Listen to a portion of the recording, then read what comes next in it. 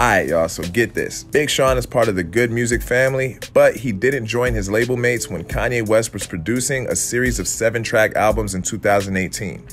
2 years later, the Detroit-bred rapper explained why he didn't participate in the weekly rollout of projects in an interview with Vulture. "I just wasn't feeling the vibe," he said. "That's no disrespect. I was loving the projects, but I just couldn't get in the groove. That's just something you can't force. I thought Kids See Ghosts was crazy. I liked Tiana's album. All the projects were very unique. But when it was time for me to really get in there on that, I guess I wasn't inspired." Sean also noted he wasn't in the right mindset to create music during the rushed rollouts of the 5 Yeezy-helmed albums, which dropped in May and June of 2018. Pusha T, Kid Cudi, Nas, Tiana Taylor, and Ye himself all released projects within a span of 5 weeks. "I was going through things in my head that I was still working out," he recalled.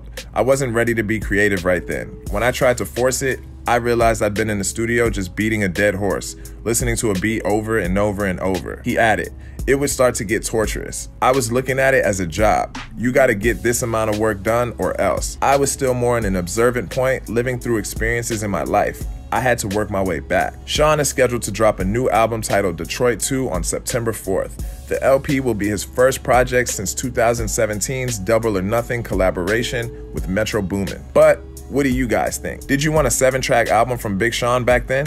Let us know your thoughts in the comment section below.